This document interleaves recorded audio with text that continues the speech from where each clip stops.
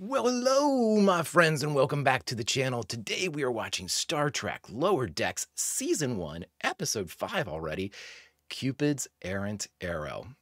All right, so I saw the title, Cupid's Errant Arrow, and I'm going to let you in a little secret. I am a huge sucker for romance or blossoming relationships or, the hint of something that could exist in a world that it shouldn't, that love in the age of cholera type of thing. And I view Star Trek with, constant sort of life and death situations, even in Lower Decks, to be something like that. And I like that the way that the writers have sort of hinted at that type of stuff before. We saw in the very first episode when Rutherford and I always forget the name of the ensign that's at the helm, went on their little date, and all the zombies and things were going on. But in the midst of all of that, they were engaging with one another, seeming to be attracted to one another. That didn't work out. But then a few episodes later, we saw something, again with Rutherford, and this time with Tendi, where Rutherford was willing to give it all up in engineering to try to find some other way to spend more time with Tendi. Now, again, that could be just, the love of friendship, which is perfectly great, or it could be something else. Who knows? Maybe. And then the big one was a few episodes ago. We saw where there was something happening between Beckett Mariner and our first officer, Ransom, to which I immediately threw my hands up and said, no, we cannot have this. Beckett, stay away from him, Mariner. We do not need any Ransom. And then you all on YouTube, in a great non-spoilery way, you all put in the comments, well, wait a minute. Why don't you give Ransom a chance? Ransom might be more than he appears. And those hints that I love and appreciate so much made me say, you know what? They know. So I'm going to keep an open mind. I'm going to take the advice and view Ransom through the lens of somebody that doesn't have a preconceived notion of an asshole. Okay, so I can't wait for that. And again, I've been fooled before by these writers. Temporal Edict, I thought it was time travel. It was a scheduling thing, So it says Cupid's Errant Arrow. This could probably have nothing to do with love. But if it does, oh, my friends, I will react to that and you will see it. So enough of that. That's my speculation. Let's get into the facts of the episode and see where the writers want to take both the Cerritos and us on this journey. My friends, if you could do me a favor and a kindness, hit that like button, smash that subscribe, ring that bell for notifications for whenever we go live here on YouTube with any Star Trek or sci-fi related content.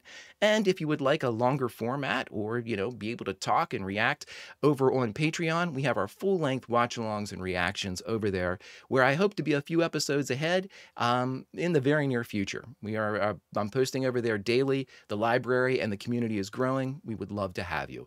But my friends, that is then, this is now. I'm ready for Star Trek Lower Decks Season 1, Episode 5, Cupid's Errant Arrow. Let's see what we have. Only one thing left to do. Engage maximum warp reaction. And away we go.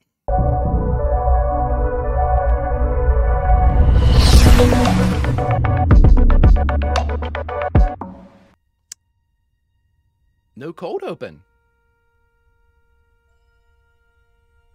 No cold open. What? I don't know how to feel about that. I don't know how to feel about that.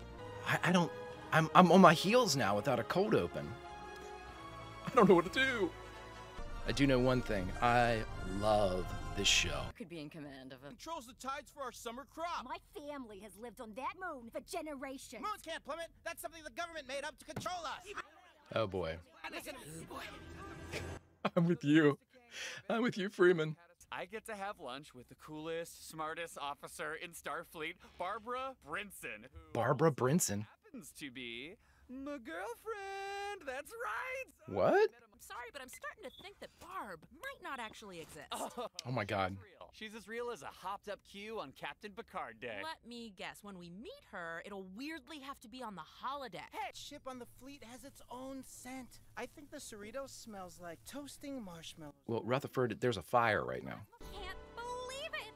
This is the greatest ship I've ever seen! Are you kidding me? This is amazing. Guys, Marpole. We kissed, did you see? Hi, sorry. Oh, she's a lieutenant. I'm Lieutenant Barbara Brinson. I'm Beckett Mariner, and this is Boimler. Yeah, I know. Oh, I can't wait to show you everything. Come on. She is a lieutenant? Yeah, that's what I thought. Oh, that's... Get up here. We're gonna be working together. Really? Uh-oh. Did you hear some purple people are throwing a tantrum? Implosion's been postponed. We gotta recalibrate the whole goddamn containment field. Oh, no, I like the guy. Nothing compared to my Bradward. Bradward? Feels so good to be near you. Barb, what's going on here? Well, I gotta hand it to you. You were right. Barb is great. A little too great. What's going on, Beckett? I'm gonna have you two run diagnostics on the simulation mainframe. You both comfortable using T-88s? Yes, sir. So. Oh my god, T-88s, that's the new one, right? I mean keep, like you keep it. Sorry, sir. Just checking if this is a dream. I can't believe she used to date Jet. That guy's like a Kirk Sunday with Trip Tucker sprinkles. Trip Tucker! I think she's a secret alien who's gonna eat you, or a Romulan spy, or a salt succubus, or an android, or a changeling, or one of those sexy people in rompers that murders you just for going on the grass. Whoa, whoa, whoa, I'm sorry. Oh my god, I do remember that one from Next Generation. I have seen stuff, man. Like back when I was serving on the keto. Oh my god, we get a flashback! Mariner flashback! Ooh, you hear what happened on the Enterprise? Apparently, Data's got an evil twin brother who teamed up with the Borg. Man, it's like a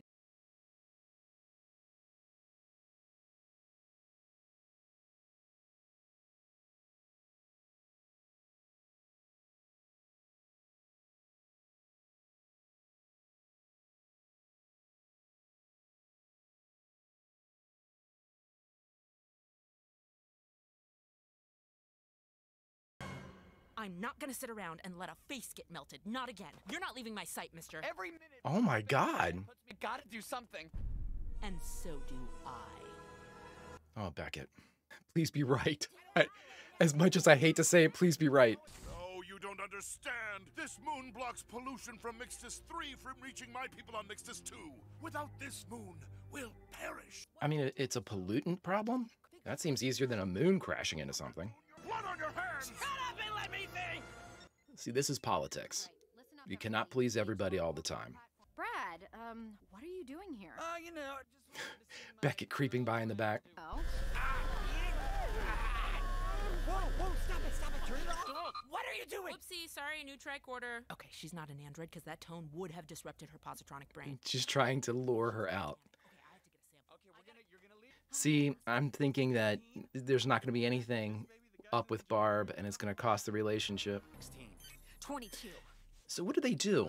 Like, what do these T-88s do, or whatever they're called? So, Barb's not a Duffy, but I haven't ruled her out as a surgically altered Cardassian. Salt vampire. Computer, analyze the coolest people in Earth history and replicate me an outfit. Oh my god. Hey, Barb, get up in here, girl. I always get so cringy with stuff like this. Like, I should be embarrassed. Whoa! Brad! Oh, no. Oh. She's just covering the beard. Mariner, no! Ow! What the f? Did you just pull my hair? Yeah, did you just pull her hair? That is messed up, bro. Get out of here before I do a citizen's court-martial. I had to go back to work. I'll walk you there. No, I can walk myself. Come on, Jet, walk me. Come on, Jet. I can do this myself. Maybe bad Lady. She said you looked sexy. No, there's no way she's human. That's her tell. That's her tell. Stay close, you're safe with me. Mariner. Brad!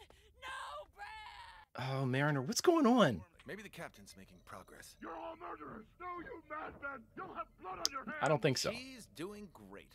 There you go, Jet. That's it. Keep pushing it in. Are you sure it'll fit? We'll make it fit. You're not sex? I heard sex. What? Oh, You're not sex? What is going on, Mariner? I thought there was a tail. I'm going to tell you something. There's something up with Beckett. I really need some more backstory on Mariner. I really need some more backstory on Mariner. Whoa, what's this? What's this? Oh, what? Exoskeletal husk? I wasn't wrong! Barb's a parasite! Bradward! Bradward, wait! Bradward! Oh, get out of my way! Move! Move, Jennifer! Jennifer!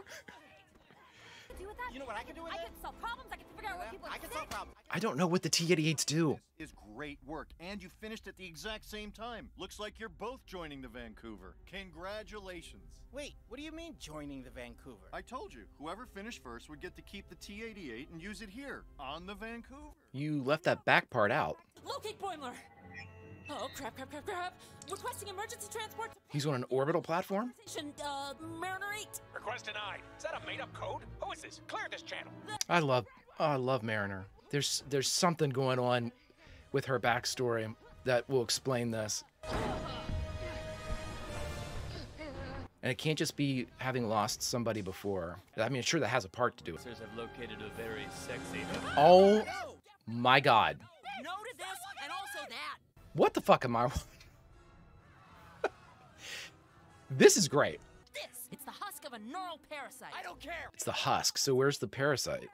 She's a creature of some sort. Right. Could be Jet. Jet was over there too. It has been a long time since I've taken a lover. Oh my God. Taken a lover. Making love to my lover. Oh, please stop. Stop with the saying lover.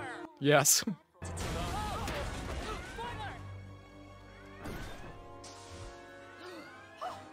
away from him. The Cerritos might be falling apart, but that's kind of awesome too. It's our job to keep it together. Right, Rutherford, you're an engineer. We have to tell Ron we're staying here. What if he gets mad at us? He's a professional. Professionals don't get pissed. What?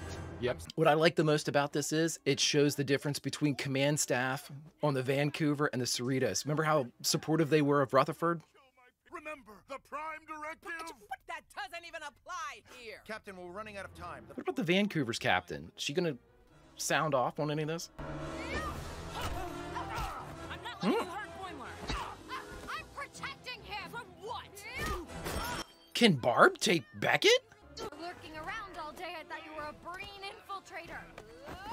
Oh my God, they're the same. It wasn't lurking, that was protecting. Finally, I realized you're probably a parasite. Oh, bitch, you're the parasite. Bitch, you're the parasite. The impact on our environment would affect both of us. We'd have to move our whole civilization. I know, but how can... Wait, both? What do you mean both? How many people are in your civilization? Me and my wife. There are 2 f***ing people on your whole f***ing planet? Well, yes, we're... Carol! Implode the moon. Implode the moon! Oh, Carol, there are 2 people. This isn't over. You don't know Boimler like I do. He will figure you out. How is she beating Beckett? On our second date, he shook hands with a Lortian's egg sac. Oh, stop. It was so pissed. Meanwhile, Brad is concussed. You guys have been through a lot together. So where did the parasite thing come from? You are a human. Yep. Man, I mean, you ever get those feelings like you were just sure about something? Like, I was sure you were a parasite, but you're actually a very nice, attractive human woman. Oh no. I don't want to stun you. Then don't! Oh, the entire crew! I got the password. It was Riker. No. He took one. Riker! He took one to the knee. I just want to be back on a smaller ship doing simpler work. And, throw in a T-88 for each of us. Hey now, that I can't do. Oh, that's cool. It wasn't like I was using my implant to record all this as evidence for your court-martial. Nice job, Rutherford.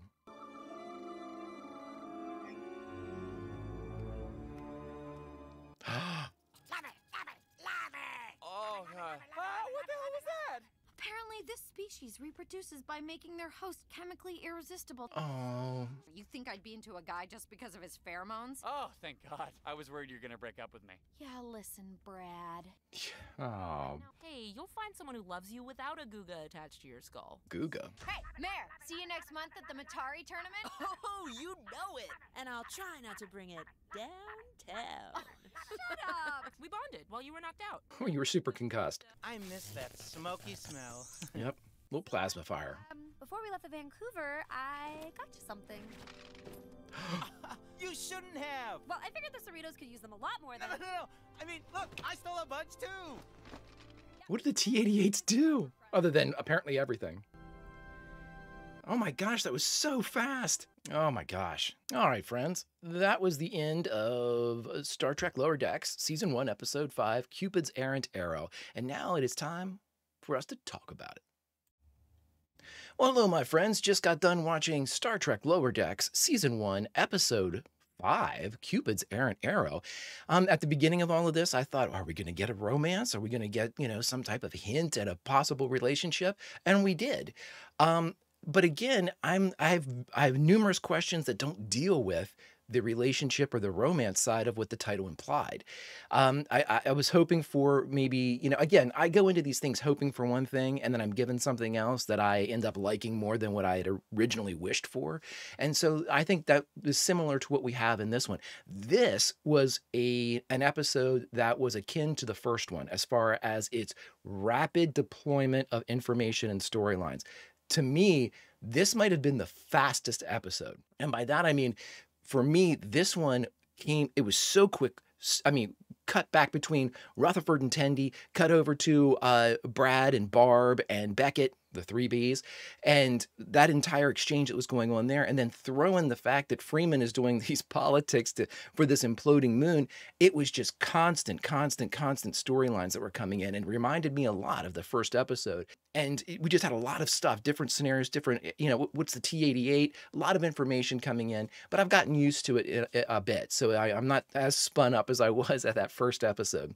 Couple questions, though, and I think the question for me is the one I'm going to start off with.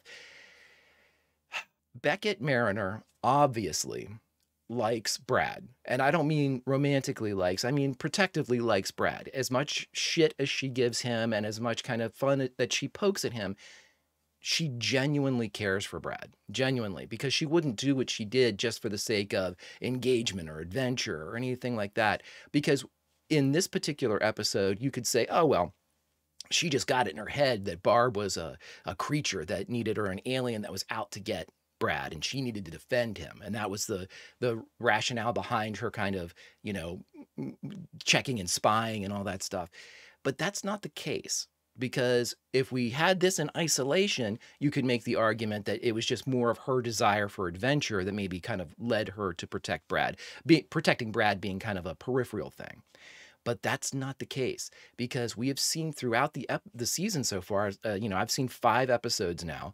And so of those 5, any chance Mariner gets, she helps Brad.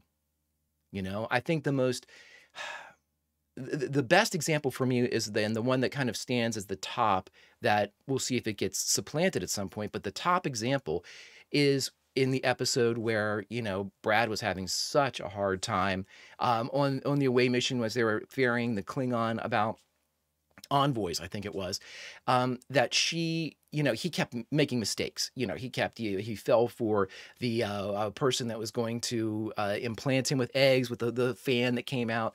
And again, I don't know the species name or anything like that, but I mean, Brad just had a bad go of it. He had a really bad day where his book smarts did not translate into his actual practical knowledge. And that's, it's easy to say that Brad is book smart and Mariner is streetwise, but that's not the case. Brad is book smart and Mariner is streetwise and very good at actionable items. An officer of action sort of is Beckett. The thing is, though, Beckett is also brilliant, as she's displayed numerous times where she's outquoted regulations to Brad. In any type of situation that requires some type of scientific kind of workaround, she has actionable suggestions that she makes that we've seen so far have been accurate. So Beckett is a fantastic character that doesn't have to have that kind of, you can't push everything that Beckett does off on just brashness. You can't push it off on just, a need for action, because she's intelligent. And so what I want to know, and this is my long-winded way of saying, yes, does she care for Brad? 100%. I don't think it's romantic at all. I mean, could it be romantic at some point? I just don't think Brad's the type of person that, Barb would be more of the type of person that I would see Beckett falling for. But again, with Beckett, or I mean, in the weird way, Ransom, whenever, she saw Ransom fighting and he was actually, that whole thing, potentially. There's something going on with Beckett's history that we don't know a lot about. We know a good bit about Beckett, a very good bit about present day Beckett. And present day Mariner, dad's the admiral, mom's the captain. She's got all these, things going on, problems with authority. If she gets promoted, she wants to be demoted. There has to be a reason for all of that. There has to be, and I know these writers have a reason for this. This isn't just, oh, she hates authority. That's not it. I think that it's easy to think that, oh, she jokes about everything.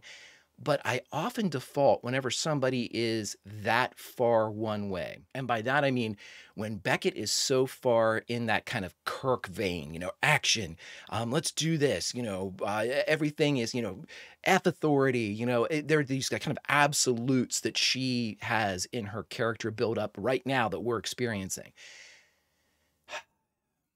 There's something that made Mariner that way. There's something that happened that made her the way that she is, whether it be authority that betrayed her, whether it be, a loss of a love of some kind, a loss. I mean, we saw where we had a flashback to her and, she lost a friend of hers to that shapeshifter.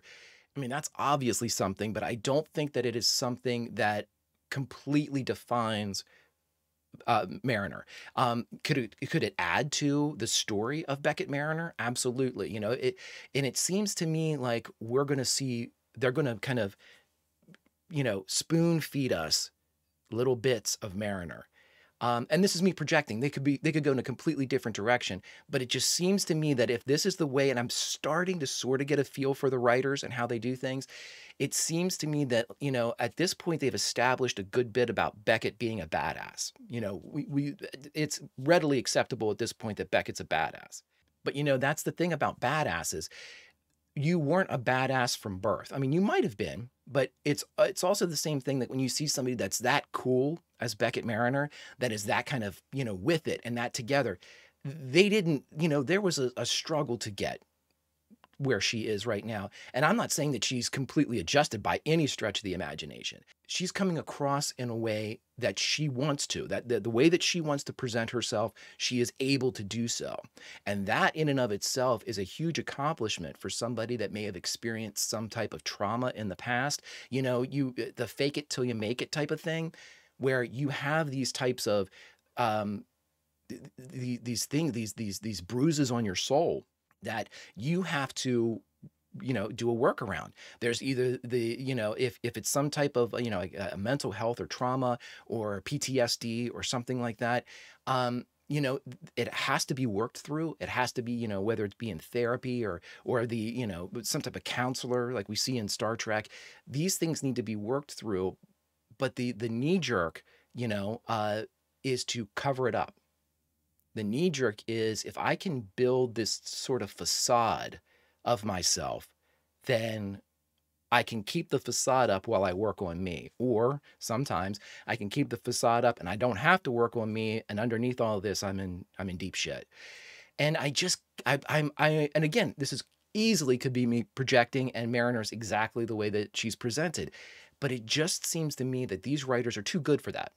They're too good to have a very kind of one-dimensional character. Like, oh, she's a badass and she hates authority. If that was all Beckett Mariner was, then I think it would quickly become stale. And I think that we've seen too many hints of, past failures. Maybe that's the best way to put it, that have kind of set up the Beckett that we see. And those past failures could easily be the reasons for demotion. Maybe she was promoted and somebody under her command died. I don't know this. And I have deliberately stayed away from I don't even look things up on Google. I don't, if I go into, I get any type of information on anything Star Trek nowadays, I always put non-spoilers in the title. And I've actually stopped doing that because what I found is whenever I look something up, it'll, if I want to look up something for this particular episode, it will tell me, I'll see something for this particular episode, and then they'll reference something, 2 seasons from now. And that, I just can't have that happen. And that happened for me in the original series when I had something spoiled for me that takes place, I think, in season 2.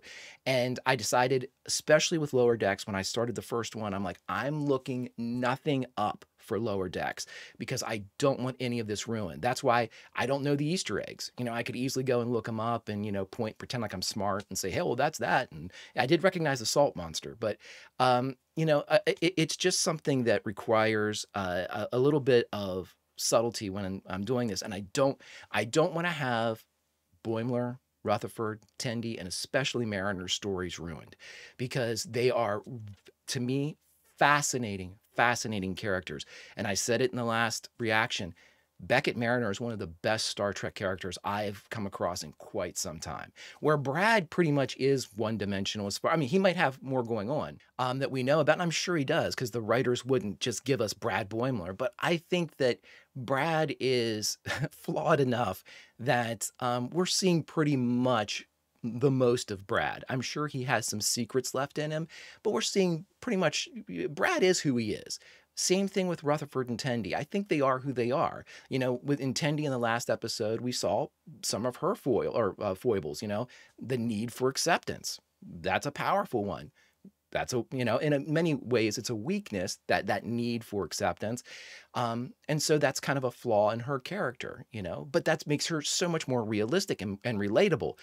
And that's why I know that the writers would not present us with a Beckett Mariner who is just a badass, who was just, you know, can fight, can come up with all this stuff, hates authority. That seems too easy for them. And I think that we have some more coming in. And that's what this entire episode sort of told me. You know, the stuff between Captain Freeman and the alien race and the moons, that's humorous. The stuff between Rutherford and Tendi and the T-88s and the transfer and all of that stuff, that was character building. You know, we got to see some more interactions between Tendi and Rutherford. And, you know, their growing friendship and the strength of that friendship in the face of, you know, they have so many similarities, wanting to stay on the Cerritos and all that stuff.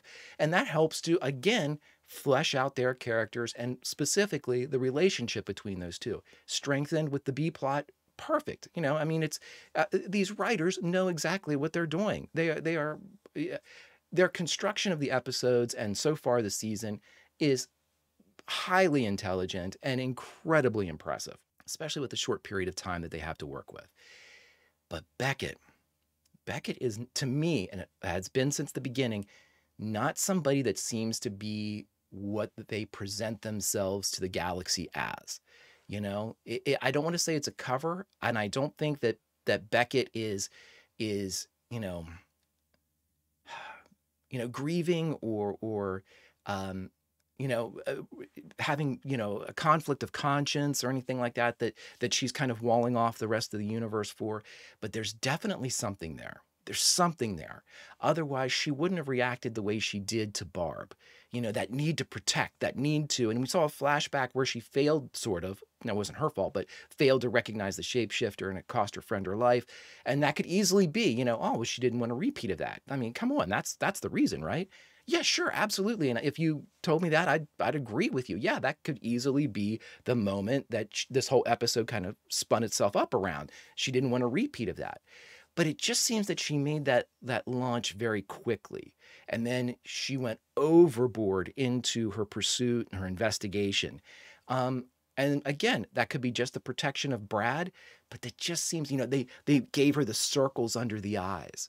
You know what I mean? They made her almost look manic in a way, you know, where she became less of the Beckett Mariner that we've had, less sure of herself, less seemingly physically in control. And it's something to really, I'm going to pay attention to because I want to see if this is something that they build off of. And so for that, in and of itself, Cupid's Errant Arrow, episode 5 of season 1, for me, is a potential turning point for Beckett. It's a potential turning point where in the future, if we see something similar or something that hints at something like this, we can point back to this episode and say, here's where we've had a little kind of touches from it before, but here's almost where the book was cracked a little bit. And we went back to the early chapters of the story of Beckett Mariner, and we got a quick peek, you know, just a whoop, whoop. And so episode 5 could be the part where we look back and we say, I see what they were doing. I think we're going to see that, and I think we're going to be able to, again, look back at this episode and realize the brilliance, again, of these writers and these characters. I couldn't be more excited for this series. I love Strange New Worlds. I love it. I unapologetically love Strange New Worlds. And I'm really, really enjoying the original series and the animated series. Wasn't a huge fan of Charlie X, but I still enjoyed watching it. I still enjoyed experiencing all those characters. With all that being said, and the love for Star Trek, for me, is growing daily, if not by the minute. Lower Decks is absolutely fascinating to me because I think it is so nuanced.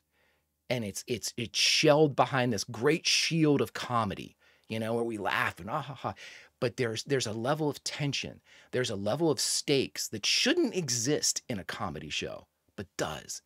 And there is depth and breadth of character that shouldn't exist in a cartoon or in a comedy show where we're just going for the ha-has and the hee-hees. No. There's way more going on here, way more. And you know why I know that? Because you wonderful people on YouTube, in a non-spoilery fashion, have guided me back when I've kind of gotten a little bit into the weeds with this stuff. You told me with Ransom, well, you know what? No spoilers, but give Ransom a chance. And I knew then when I had several of those comments pop up that you all have my back and you're trying to tell me, keep an open mind. There is more to Ransom than we've seen so far, or that might be just, you know, preconceived. And because of that, I know there has to be more to Beckett Mariner too, and more to Brad Boimler, more to Rutherford, and more to Tendi. And I can't wait to learn that, but I also want to take my time and enjoy this experience with you all.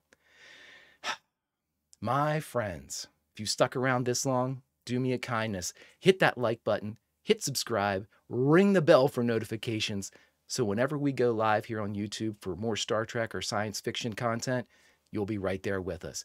And if you'd like longer format for our full-length watch-alongs and reactions, join us over on Patreon, link down in the description. I'm going to try to keep pumping these Lower Decks out as fast as I can, simply because I love them too much to put a pause on them by the week. So as the community in the library grows, know that Lower Decks is going to be at the forefront of all of it, because it is, for me, a generational show.